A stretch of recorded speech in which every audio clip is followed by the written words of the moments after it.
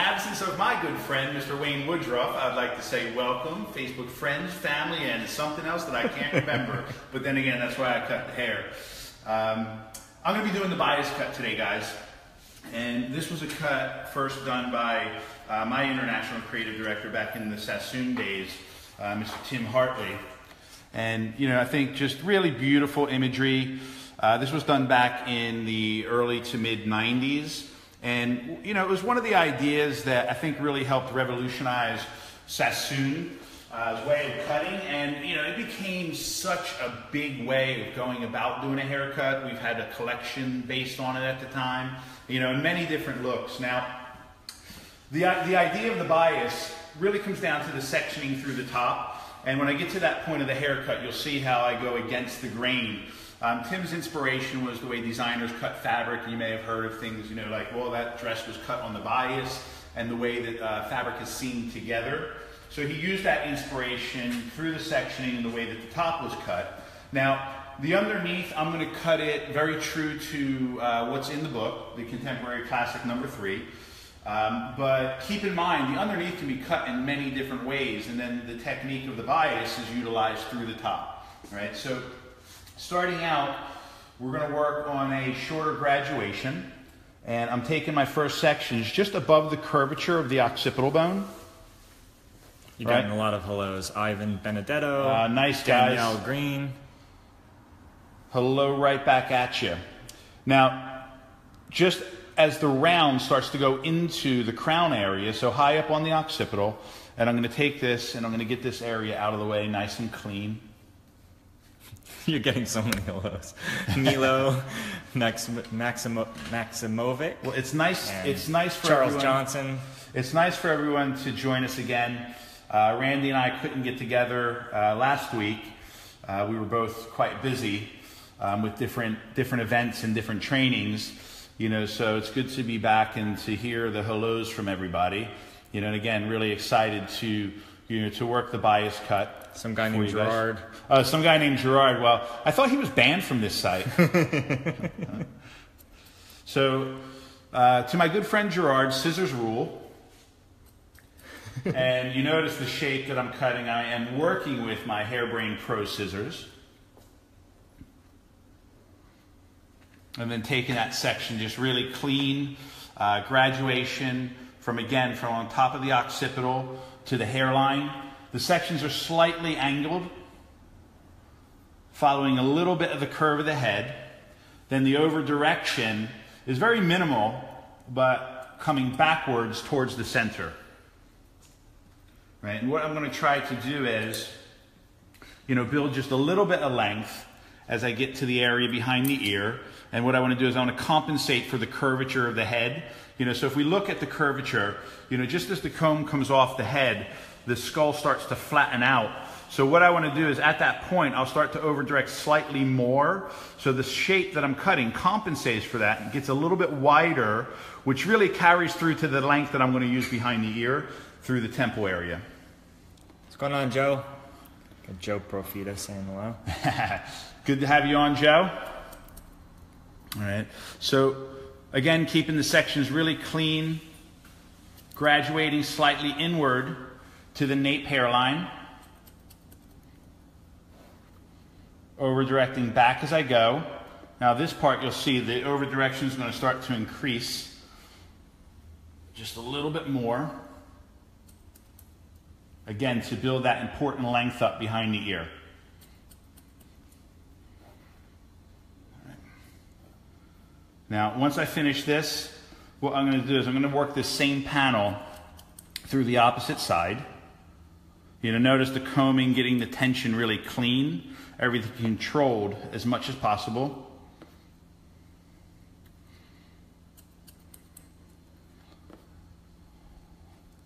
And there we go, that first side of graduation. All right, now I'll work the outline a little bit afterwards. But what I want to do is, I'm going to section off. I'll spin around for you, Randy. Sure, Keith, we can ask Julian anything. Oh, yeah. But I can't guess your question, so you're going to have to type it. Well, I think he was asking about my shoes. All right, so getting this side out of the way. Okay, we got a question. Again, really clean. Go ahead, Randy. So Charles Johnson is asking, Yep. Are you over-directing directly back or towards the center? Well, towards the center, you know, and I think we all use a term, you know, over direct into the previous, right? Which is kind of give or take. You know, what I like to look at and how I like to explain, you know, in the world of over direction, distance equals length, right? And what I mean by that is the more that I over direct back, the more length that I maintain opposite to how I'm over directing it. So if I'm over directing it back away from the ear, the more that I over direct or pull back, the more length I'm going to gain. The less I over direct, the more it's going to follow the curvature of the head. You know, having said that, there is no right or wrong with it. It's just having your end in mind and knowing what you want to achieve and how much length I want to create and then pulling it back accordingly. So having the end in mind and then also, you know, a consistency within the over direction so that it's a gradual build up. I don't want to come and just all of a sudden go, oh, I want length there and pull back. I want to predetermine that right from this section right here and then imagine the shape and how far it's going to come out away from the head shape, and then I over direct the hair into that shape that I imagine from back to front. But good section, I mean, I know a lot of times on paper, you know, we make it, you know, very mathematical, which in a lot of cases it is, right? But you have to have a vision of what that math is achieving, I think, to get it suitable for the bone structure. So this guy named Gerard is asking, do you change your body position based on over direction? Well, I try to, as much as possible, to over direct towards my body. So I want to comb in towards my chest. What that does is it gives me a clear vision of what I'm cutting and where I'm actually over directing it to. Right? So, you know, with that, as I'm working around, if I'm cutting a rounder shape or if I'm over directing it less, I may just step a little bit towards where I'm going. If I want to over direct it further back, I'll maintain a consistent body position and then pull everything back, which is more for like a square shape or a stationary guide. So yeah, so when I cut hair, if I cut hair in this position, it's where I stand in relationship to the head that controls the over direction. I wouldn't stand in one spot and then let my arms travel following my body towards the ear. I have to always stay in front of the section and I have to stay square to where my hand is. Now you notice tilting the head just ever so slightly allows me to get the angle just right. Now, you know, also getting the hand in tight here can sometimes be a challenge. And, you know, if I had a body, I might push the head a little bit more. I may turn it very slightly to get my hand in cleanly. You know, so the relationship to where their head is equally as important. I find that also how you hold the scissors. If I'm holding them with my thumb in the hole too far, it makes it really difficult. Whereas if my thumb just rests on the outside, I can get my hand out of the way and cut a little bit easier. Where if I'm inside here, now my hand is a little bit more in the way of what I'm trying to do. So that can affect how I'm pulling the hair. It might force me to get it at an angle that's inconsistent with the first side. So you see, take the section, and then I take my hand and I just get the thumb on the outside and I can get the scissor in there much easier.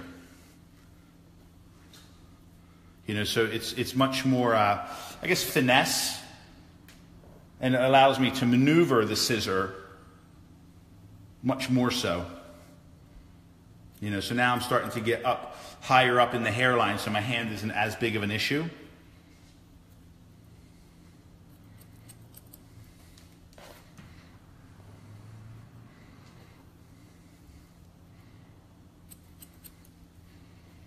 All right, so just about the last section. There we go.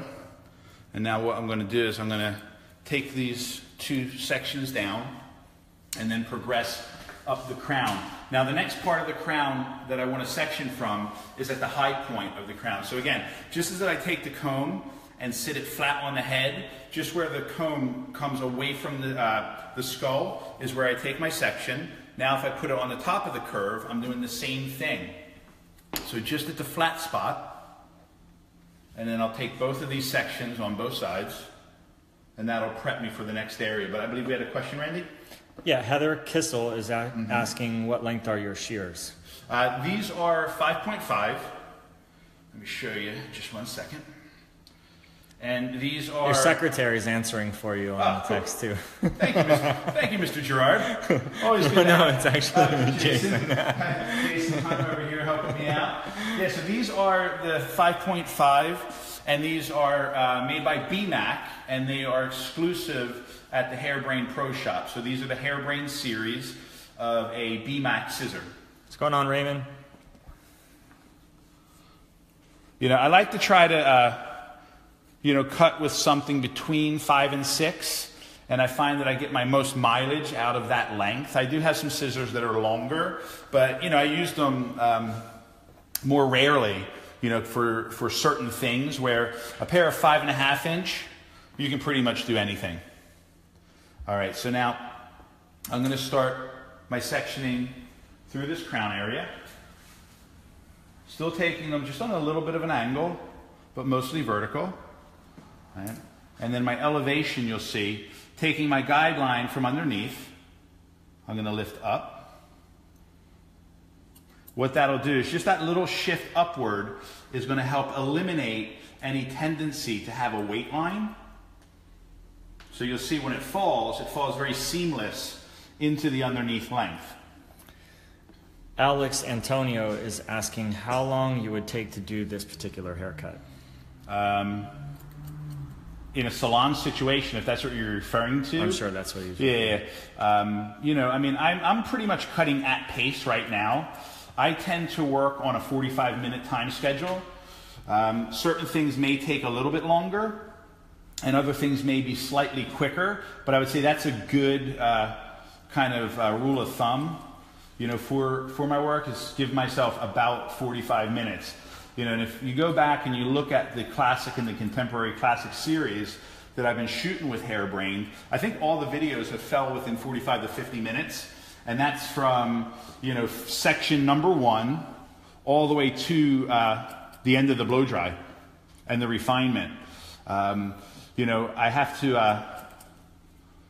account for talking as well. But I find that when I'm demonstrating, what I'm really doing is I'm just describing what I'm doing, so I can kind of keep it to a realistic pace. I'm a very true believer of if you can't do something in a realistic time that's allowing for a salon and a client, well, how much is it really worth? So one of the things that I really like about the contemporary classics and the classic series is that it's really driven by, classic and creative classic salon work that's realistic to what we can do in a salon situation. Right, so notice the hand position changes. So just tilted the head slightly forward because I'll just bring the head upright. If I try to do this with the head upright, you see the angle of my arm becomes very awkward, where my elbow is too high for my shoulder. So what I do to compensate for that, I could lower the chair a little bit, but then also just tilt the head slightly away from my body, and now my elbow is level with the shoulder. So still cutting palm to palm, fingers up on the one side, fingers down on the other.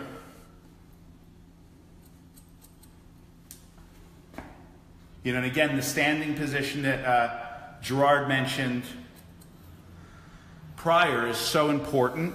So you notice when I'm cutting the lower area, blending it in, I stand right in front of my section so that the center of my chest is pointed at my fingers.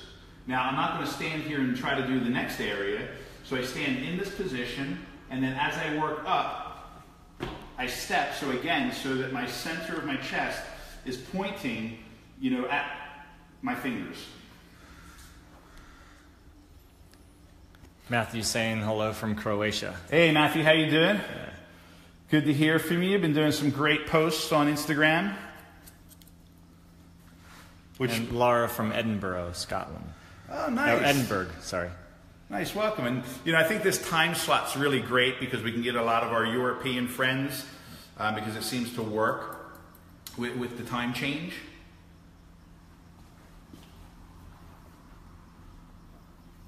All right, so again, just hitting my last section. Again, if you notice the body position, standing directly in front of my work, stepping slightly back, so that I'm continuing that same method. And then finally, straight into the other side, making sure that it blends. I'll just lift this out, so it's actually a good view from there, Andy. So I'll take this here, and just make sure that those two sides blend really evenly. All right. All right, so now Colorado, Mexico, lots of love coming in. Awesome. Williamsport, Pennsylvania from Tina. Philadelphia, the homeland. Donnell.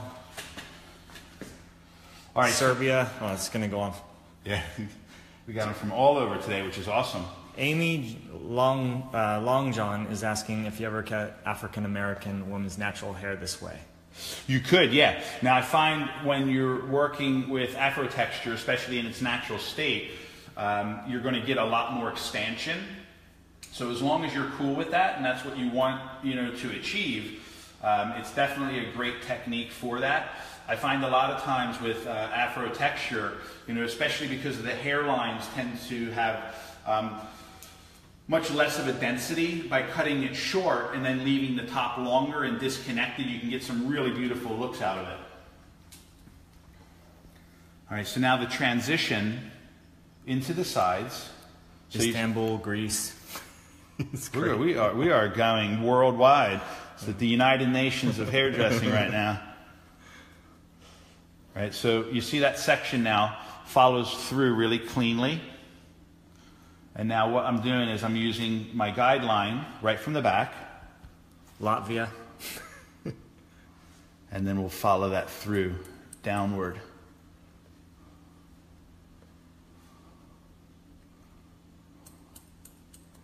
Now again, as I work forward, what I'm going to do is I'm going to slightly over direct back. And again, understanding and knowing the rule of thumb, the more I over direct back, the more length I'm going to maintain through the front. Keeping everything really consistent.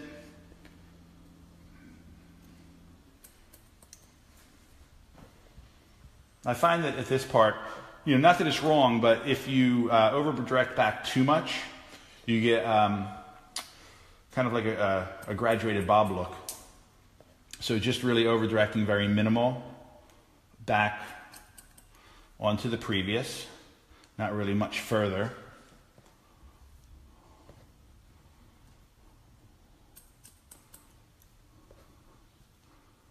So we have a big event with Hairbrained coming up here in Los Angeles, and I believe it's about, I want to say, maybe 3 weeks, two weeks, June 11th and 12th. We have our Scissor versus Razor class with Gerard and myself. And we're actually going to be doing it at Sugar Skull's Loft in downtown LA. So thank you for allowing us to come and invade your space, Carlos. Very appreciated. Looking forward to being out there with you and a couple of your staff members. We have a question. Yep. Andrea is asking what kind of comb you are using. Yeah, this is a Hairbrained comb. Right? So, really great, put together really well, nice material, feels really good in your hand, but also what I like about it is the little, the broken tooth there, which helps me section really cleanly. And all of these, the tools that I'm using as far as the scissor and the combs are available on the Hairbrained Pro Shop.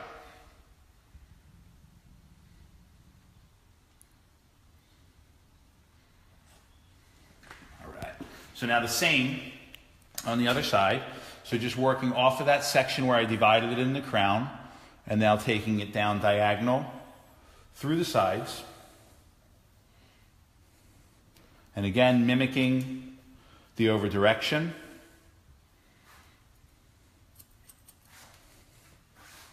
Following that length all the way up cleanly to the top of the section.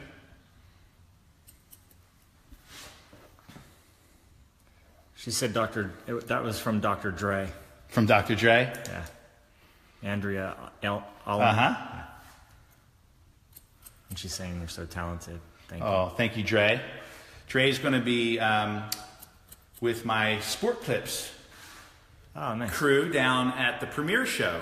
Cool. Not this weekend, next weekend. So if any of you guys are, down at that show, it's an amazing show right in Orlando at the convention center. Be sure to go by the Sport Clips booth, say hello to everybody. And I believe they're also going to be giving out fidget spinners, which I am super excited about, because even though I'm not going to be there, I'm having them send me some fidget spinners. Paula Banks has a question. Yeah, She'd like to know, do you always hold your scissors coming over the top? I'm not sure what... Coming over the top. Well, let's see if I can figure out what we're referring to. She might mean where you're palming them, or I'm not sure. Well, I'll cover both aspects. Okay. So with this side, what I'm doing is I'm cutting from underneath, and I'm working up into the length through the top. Now I'll do a quick switch on the other side. On the other side, because of my hand position, I'm working from the top and I'm working down into the length.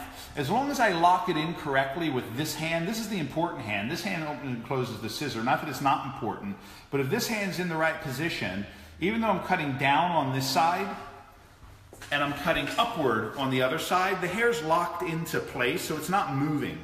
Right? If I was sliding down into it, that may make a difference.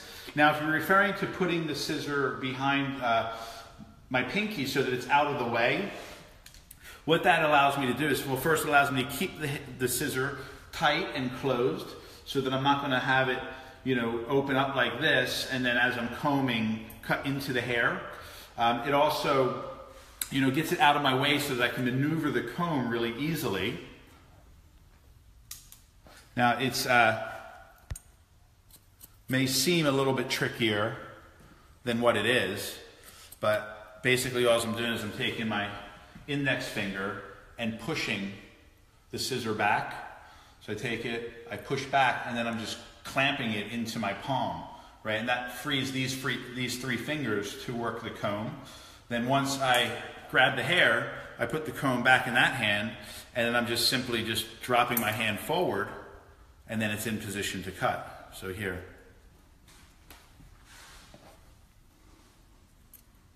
All right. So now. Lots of compliments and saying thank you for that. Oh, you're welcome. So now we work this shape from the back through to the front. And even though I'm mindful of the length that I want to keep in the front, I still need to come back through and remove some of the excess length. So now with that, I'm going to take my sections diagonal from the front down into the hairline, comb this hair forward, and then work from the outline and remove any excess length and weight. And it's really preference on how much you want to see, how much layering you want to see around the cheekbone. Right? Once I get that to where I want it, I'm going to over direct forward. And what will happen is the hair will stop reaching after a few sections, right? So normally, just as I pass the ear, if I'm over directing towards the previous, it stops reaching, right? Now, from that point, what I can also do is comb the hair down.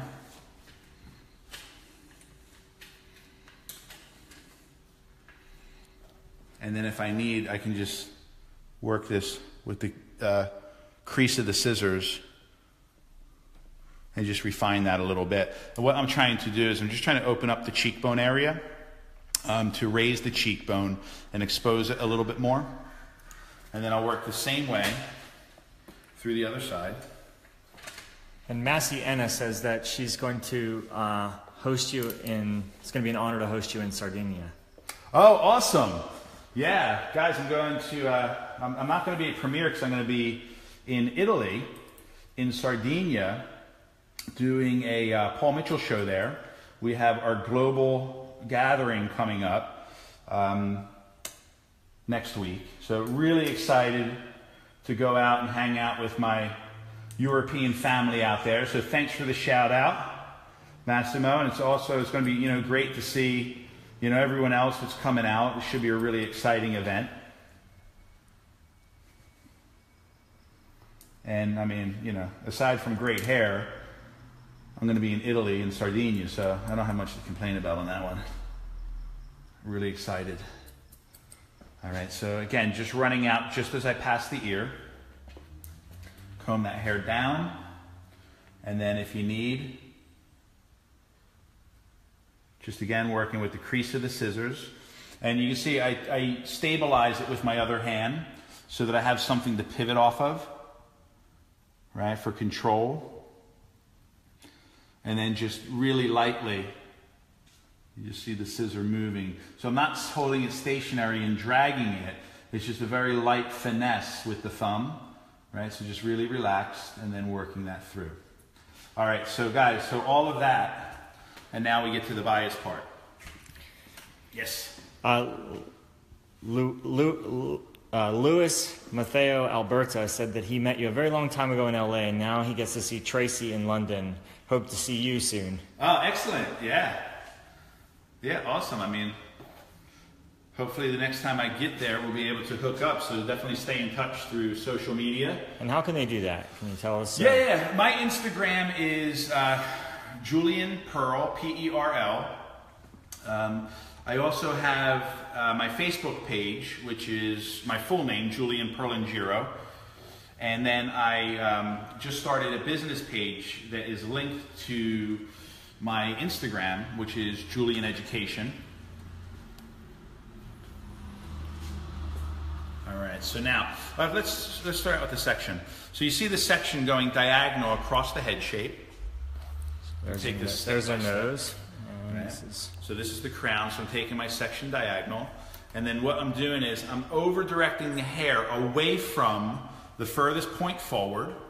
So I'm over-directing back and away, and then cutting a line parallel to the section.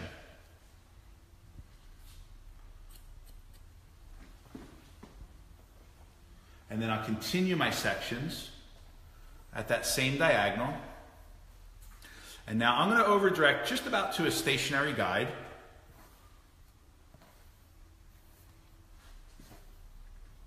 You know, I could increase it or decrease it, again, just depending on length. Yeah, so Marina has a nice comment. She's saying that she's definitely going to watch this after she's done at work. Oh, excellent. Yeah, so with all of these, guys, if you know, I know it's the middle of the day for some of you, and you know, you're busy doing clients, but if you go onto the Hairbrained, you know, if you go on the Hairbrained Facebook page, you can find all the videos in the full series. You know, if you look up my name, you look up... there's a playlist, yeah. A playlist of it. We have, I don't have the exact number, guys, but we're going on about like 7 or 8, you know, different cuts right now. Randy's also been, you know, doing some really great editing and putting out some 1-minute on Instagram videos, some quick refreshers, and then also, you know, some 2-minute versions for those that, you know, if you need to just refresh on something and see it quickly. You know, it's been really a great help in promoting it all. Kelly Hubing saying, amazing work. Thank you, Kelly. And she'd like you to do her hair. Well, we'll see. Make an offer. We'll see if we can work that out. And Kylie Summerhays is asking, do you have your own hair salon? I do not, Kylie. I educate full-time. So, you know, pretty much I, you know, travel and, you know, do the hair shows, do in-salon education, do private seminars, you know, so all sorts of different things. You can keep track of what I'm doing and where I am. You know, I'd say the easiest would be on Instagram. I'm going to be doing a series of classes with Gerard with the Scissorverse Razor. We have the first one that I'm doing here in Los Angeles. And then there is a second one that a good friend of mine, Mr. DJ Muldoon, will be doing And then Gerard and I are back in Texas doing one with a couple of really good friends at Rosie Matos' salon and a good friend of mine, David Lowery. So, can you explain now what you've just done with this second? I would love to. So now what I'm doing is, so the first side, I took the sections diagonal, going from the back towards the front. Now what I'm basically doing is I'm taking the opposite angle, right? So if you look at it, if they were both there on a diagram, they're crisscrossing sections. Which is great. Let's see what her name was. All right, well, we're looking that up. Yeah. See, now what I'm doing Shelley Fleming wants to know the benefit of the diagonal section. Well, what it allows me to do, it allows me to build the weight in the direction of the section. So I'm cutting it shorter and narrower through the parietal ridge, and then getting longer through the center, and then doing the same on the opposite side. So I end up with almost like this teardrop shape. I see a lot of people go, oh, I'll just take my sections vertical and over direct back. Well, then what you're doing is you're creating a flat surface from side to side through the top, where this has much more roundness. So it goes from a wider crown, right, and then it rounds through into a teardrop, and then into the length through the front. So it's all about the subtleties, I think, with craft hairdressing. The littlest things make a difference, and realizing that everything makes a difference. So you might be able to, do a look that's very similar with a different sectioning. But I mean, every time we change any aspect of what we're doing, it's going to create a slightly different result. And how does head shape change what you do? Well, I mean, how would you respond to different head shapes? Well, it just depends. I mean, when I section the hair, I work with the curvature of the head shape, right? So Vidal said a long time ago, the foundation, the fundamentals of what we do, back in the 60s, we started to learn, when I say we, I'm talking about him, we started to learn how to cut hair as if we were a tailor, right? So a lot of meanings to that. One meaning that was the most obvious for me was looking the hair as if it was a fabric. So I had a great question from someone about, could you do this on Afro hair? Well, of course you could. I could do it on Afro hair. I could do it on the finest, straightest hair possible. Am I going to get the same result? No, because I changed the material that I'm working with. But what also was meant by that statement that we started to learn how to cut hair as if we were a tailor was we used the head shape to balance the transitions from one point to the other. So just by looking at the head, and when I initially said, I'm taking my first section at the curvature of the head. Well, if the head was a different shape, that curvature would be higher or lower, but it would be based off of the shape of the skull. The second shape section was at the top of the crown, again, the curvature of the head, the transition points. The third section was at the curvature from the top and the side and followed through what we call the parietal ridge. Right? So if the head was wider or flatter, that would be at a different level, which would change the shape. But ultimately, because I'm using the head shape as the guideline for where I section, what's going to happen is I'm more likely to do something that's suitable for the bone structure. How that relates to a tailor, let's just say, if I'm a tailor and I'm making a shirt, the seam should be at the curvature of the shoulder. If the seam was down here, it would look like my shirt was too big. If the seam was up here, it would look like my shirt's too small. If the seam falls, well, now I know that the shirt fits, right? And that's the difference between where, the part of the shirt that covers the torso and it rounds into the shoulder that then covers the arm, right? So if you use the head as your guidelines to your sectioning, again, you're not guaranteed, but you're more likely to do something suitable for the bone structure. How was that for an answer? That's great. Whew. All right, so again, over directing back, and then following that up, and you can see the peak of length that I'm gaining through the top, right? So again, I'm here, right? It's that teardrop shape.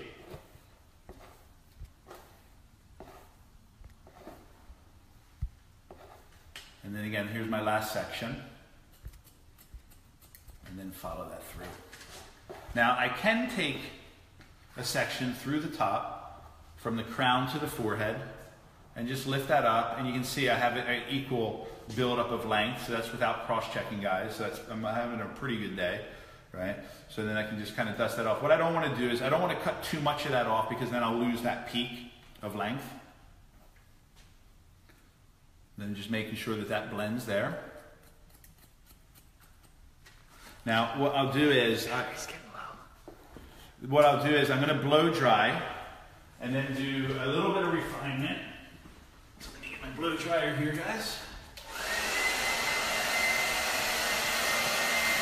I'm going to give kind of a looser salon looking blow dry. I don't want to spend too much time doing the blow dry because I want to get the refinement point of the haircut. I want to do something that the client can make really look good with very minimal effort.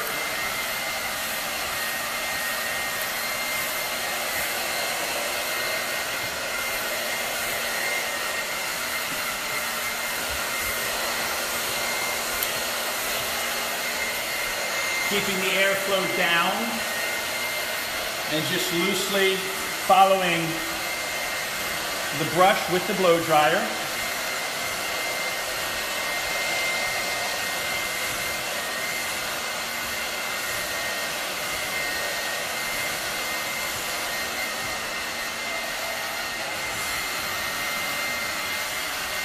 So you see that disconnection that you get from the temple area through the top length. And again, that can really, vary on how much length you have in the top and how much length you want to maintain in the top. But if I'm working with a circular wrapping motion, I get a very natural movement to the hair. Today, her hair seems to want to go to that side better. You should be able to, style this either way, either side. Definitely convertible.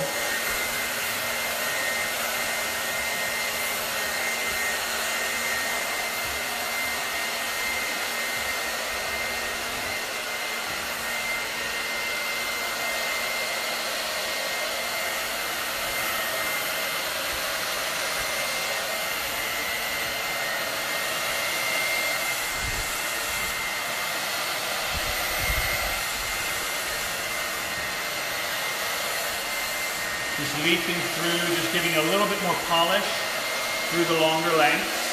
Also, when I'm doing this, I am checking the haircut as I go. I can see the lines of the haircut, making sure that everything's where I want it to be.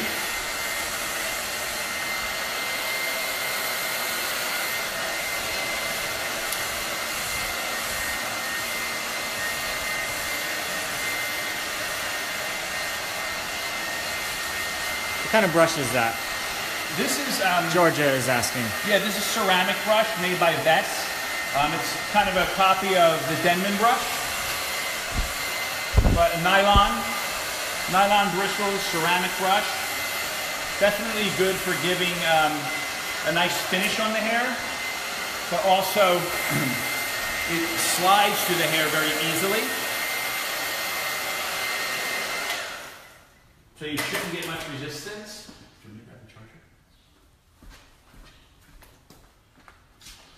All right, so now, just a quick refinement. So what I'm looking at the natural hairline. Now you'll notice a lot of times on the doll head, it always looks a little bit too low, and that's because of the hairline being so low on the doll heads.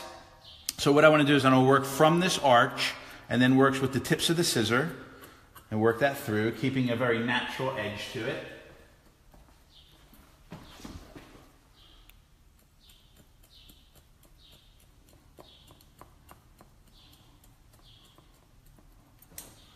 All right, so just get a really, natural curve following, resting this right on the skin, resting the back of the scissor, and I can follow the curvature of the neck.